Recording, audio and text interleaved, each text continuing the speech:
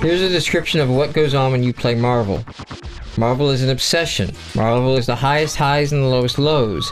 Marvel is the largest predictor of unemployment, underemployment, and semi-professional poker player among my friends. Marvel is the battleground between the cosmic forces of order and chaos, and if you play Marvel, you might just learn where you stand. You don't quit Marvel, you recover from it. The spirit of Marvel is in you. These are all true facts.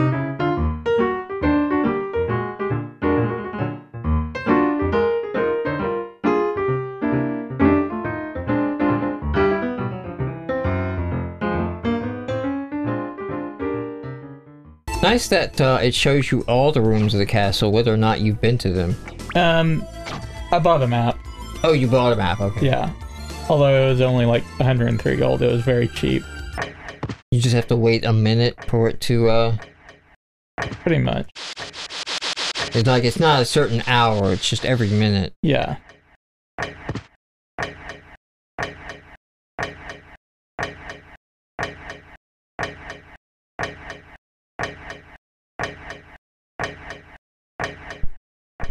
Boy, somebody's proud of this mechanic. Yeah, they are.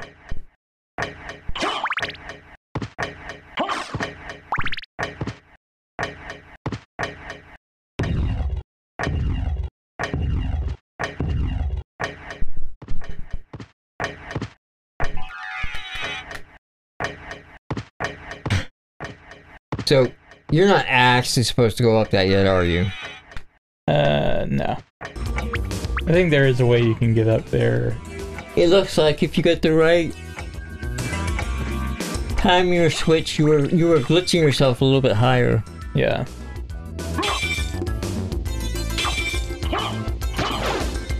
I think that is one of the speedrunners' tricks, is that they can get up there earlier than intended.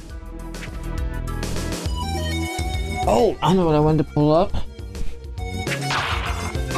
We can break down this giant bomb. What fighting game you should be playing? yeah.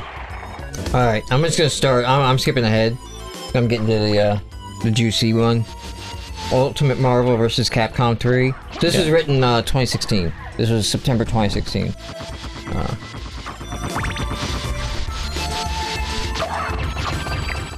First-time EVO attendees often describe Marvel vs. Capcom along these lines. I didn't understand what was going on, but it was really fun to watch. Here's a description of what goes on when you play Marvel. Marvel is an obsession. Marvel is the highest highs and the lowest lows. Marvel is the largest predictor of unemployment, underemployment, and semi-professional poker player among my friends. Marvel is the battleground between the cosmic forces of order and chaos, and if you play Marvel, you might just learn where you stand. You don't quit Marvel, you recover from it. The spirit of Marvel is in you. These are all true facts. He's got a personal note here. I chased the spirit of Marvel for about 2 years, practicing zero lightning loops daily.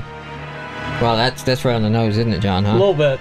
I played for 5. And driving out to console sessions and tournaments whenever I could. I practiced with a good friend of mine a few days a week. We'd play for hours, wordlessly, except for the occasional exclamations of salt. One day he left for Korea and didn't come back for a year. When he did, my zero tore him apart. He didn't play much after that. The spirit of Marvel had left him. A few months later, I found myself beating up some kid at a Frosty Faustings, a tournament in Chicago. I was up 2-0 and about to close out the third game, and then my hands stopped, seemingly of their own accord. I tried to press buttons and move the stick, but everything felt late, as if I suddenly found myself playing Marvel underwater. The kid came back to win that match. I stared at the rematch screen and realized I had stopped caring whether I won or lost that match. It felt meaningless. I had half-heartedly played through the rest of the set. The spirit of Marvel had left me. At the end of the Marvel Finals at EVO this year, a shirtless man spontaneously appeared on stage as if to challenge the newly crowned EVO champion, Christopher N.Y. Chris G. Gonzalez, to defend his title. Most onlookers were confused. Marvel players were not. We understood that Chris G's win had opened his soul to the spirit of Marvel. As security had hustled him off stage, we smiled, knowing that Marvel was alive and well within our hearts. Fighting games are an adventure. Each one takes you to new places. Oh, it's just the last one. Okay. That's the last one. Alright. So first up, Street Fighter V. If you ever pay attention to the story in a Street Fighter game, you'll find that the world feels small. A couple dozen martial artists wandering the world, testing their strength against old friends and new rivals, learning more about themselves in the process. That's basically Street Fighter's experience at its best. SF is the common language of the worldwide fighting game community as it exists presently. I've met people playing Street Fighter in San Francisco and seen them 10 years later in an arcade in Tokyo. Street Fighter games change from series to series, but the games tend to emphasize mid-range engagements where the players get to feel each other out and jockey for positional advantage in the dance we call footsies. Learning to play and love footsies is essential to fighting games in general, but few games go as hard as them as Street Fighter. And I think this is key part to SF status as a genre staple. You learn more about your opponent through footsies than you do through any other part of the fighting match.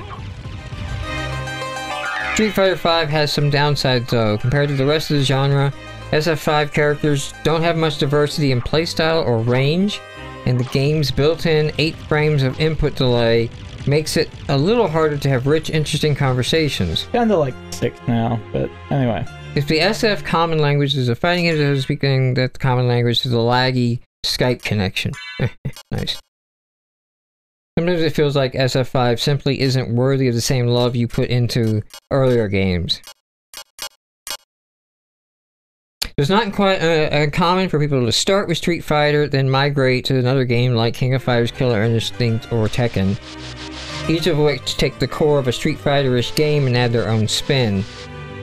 KOF gives you more ways to move your character, running, rolling several different jumps. Killer Instinct's combo breaker system essentially gives you a chance to rock, paper, scissors your way out of a combo if the attacker is being predictable.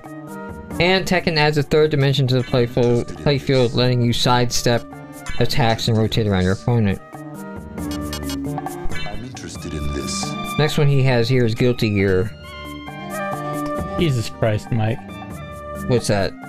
Can open locked blue doors. I just needed to buy this. Anyway. Okay. So now that adventure is over, go find some blue doors.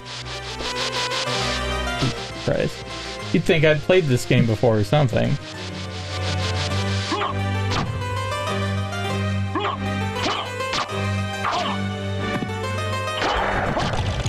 I've long held a pet theory that everyone who loves 2D fighting games eventually becomes a Guilty Gear player. Guilty Gear is like landing your dream job and realizing that sometimes it so sucks to wake up and do a thing even if you love it.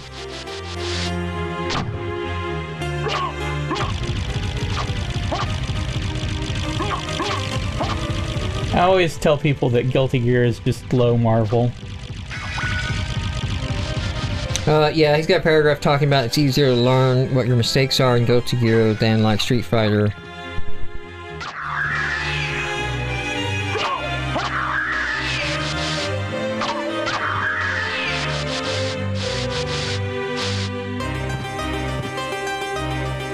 Super Smash Brothers. Let's be honest, if you're interested in playing Smash, you're probably already playing Smash. I've never heard of anyone being on the fence about playing Smash. I'm thinking of taking up Street Fighter is the game equivalent of making a New Year's resolution to work out more. Smash, you just sit down and play it. That is true. Like, there's... I mean, he's saying you can later in these paragraphs. I'm just skipping around now. You can choose to play a lot more hardcore or a lot more simplistic, but nobody is like, I'm going to get good at Smash and announcing that like they would for a Street Fighter or other game.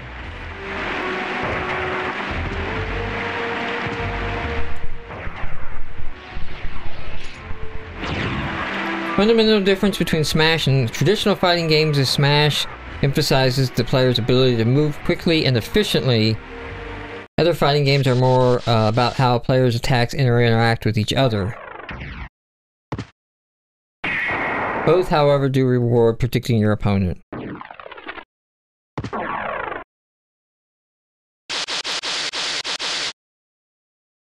The coolest thing, perhaps, about Smash is that it is screen position and not health that is your core resource.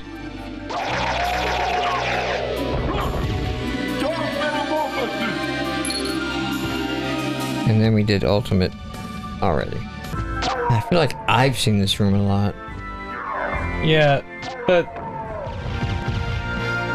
figured out why it was fucking up, so now we should see exciting new sites. And...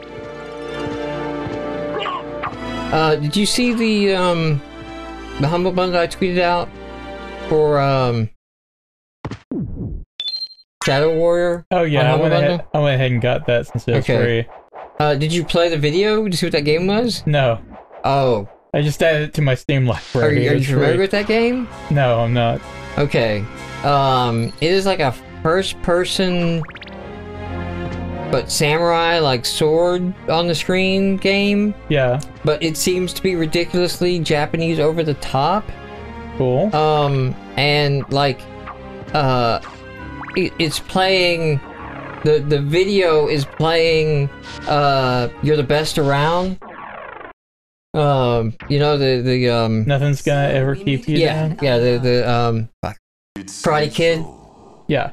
Music. Friendly as ever, I see. But then you realize, like, no, it's not the trailer. I remember it. It's in the game because they cut to the guy in the car, the Japanese man who's doing all the slashing, and he's singing it in the car. He's turning up the radio and singing it and driving it down. So, I might check that out, and then we might stream that Wednesday. Just if it's that dumb and awesome all the time, and it's not just a bit to check the game out. Hey, I mean, you didn't pay anything for it, so... No, I did not.